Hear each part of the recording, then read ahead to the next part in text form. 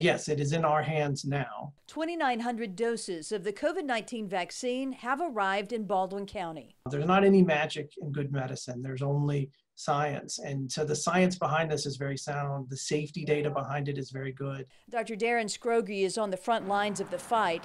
He says Thomas Hospital has one of the few super cold freezers in the area required to keep the Pfizer vaccine at minus 95 degrees.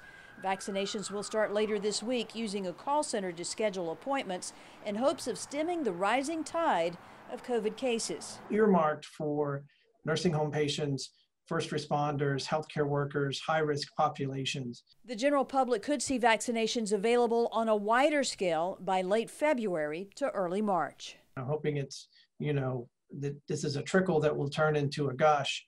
And so we'll start with the low numbers and get some people vaccinated. And hopefully that shows the general public that this is a vaccine like any other vaccine.